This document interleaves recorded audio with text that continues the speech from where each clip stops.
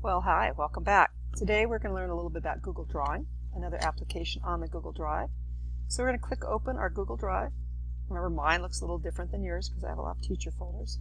Slide over to the new, open it up, slide down to more, slide over to one called Google Drawings. It's got kind of a red box and little circles in it. Click it open and you come up with Google Drawing. Remember, the very first thing we always do is title it. This is going to be called Rusty Draws. It doesn't hurt to put a date on it. Help you retrieve it in case you have more than one file with a similar name. So today we're going to be drawing. It looks a lot like a regular Google Doc where you can write, but there are more picture features on this one. We're going to look up here on the shape, and we're going to click that open. And you can see we have shapes right here. I slide down, I slide over. Everyone likes the happy face. We'll start with a happy face. You get a little plus sign, click it down, drag it open, drop it, and you've got a little happy face. Going back up into the shapes, you can come down to arrows, which we used when we did the food webs. Sliding over all kinds of arrows, but these are kind of fun here. They're kind of a three-dimensional one. Click down, drag and drop it, like this.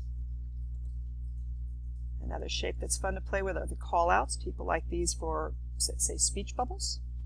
Same thing, you've got the little plus sign, you drag it over, click, open, drop, and you have a speech bubble. Make it a little bigger, actually.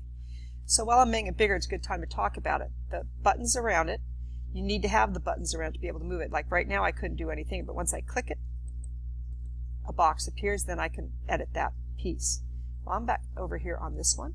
So one of the fancy ones is this one here with a little stick in the ball. That will actually rotate things like that, which is kind of fun with the arrows. You can move them around. These buttons, of course, will make it bigger or smaller. But when you're working with an image, you want to make sure you grab the corner ones, because when you pull the corner ones, it makes it bigger and smaller in proportion, which means it stays the same shape. If you grab one of these buttons on the side, you will make it long and skinny, but it's definitely changed the shape.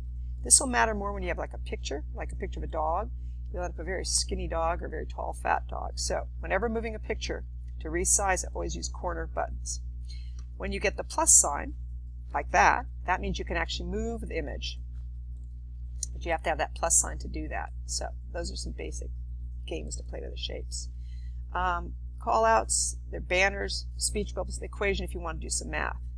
Now a fancy thing to do with one of these images is to go up to the T, which is the text box, click on that, come back to your speech bubble, drag and drop it within the boundaries of it, and you'll make a text box.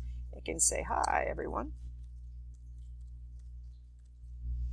Now, I should probably make it a little bigger, but you can then highlight that. You can change the font color up here where there's a line that says text color. Most of them, when you put the cursor over, it will tell you what they are. You can switch it to red. You can come over here where it says Arial. That's the name of the font. That's what the shape looks like. Click that. I'm going to get it in cursive, like a Pacifico. You can change the size, although my speech bubble is pretty small. I can't get a whole lot bigger. It's at 14 now. I'll try 24. But you can see how it makes it bigger. I'd have to drag my speech bubble a little bigger to get it back on the right line.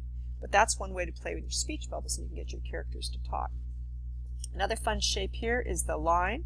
If you click down the arrow next to it, you get all these different arrows. So I'm going to click on just a straight arrow. Haha, straight arrow, get it? Click the arrow. Then I have the option to change the line color of the arrow. Once again, I seem to like red today. Red. I can change the weight, which is pretty cool. If I go way down to this 24, I end up with a really big arrow. Then you've got the dotted lines. You click those, and you can make a dotted, which, depending on what you're using it for, it can be kind of neat. So the rest of the tools are very similar. Just remember, oops. And then, of course, there's the magic undo button. Got to learn that one. That's the back arrow. Click something happened I didn't want. I click that, and that disappears. The one you're all familiar is the image button. It looks like a little mountain in a picture frame. You click on that, go to search. We're going to go to lion. Look for a lion. Say I like this picture here. I'm going to click on it, and I'm on top of it, but it says select right here. It's not going to do that with me here. Interesting. Can I move me over? I can move me out of the way. Amazing. Selecting. There it goes. Move me out of the way again. There's the line. He's really big. So what we're going to do, we have to grab that corner arrow I told you about. Oh, it's just going to move it. Hang on. Boop. There, I've got to get that sideways arrow so I can reduce the picture. And I've got to keep reducing it so he's not taking over my whole picture.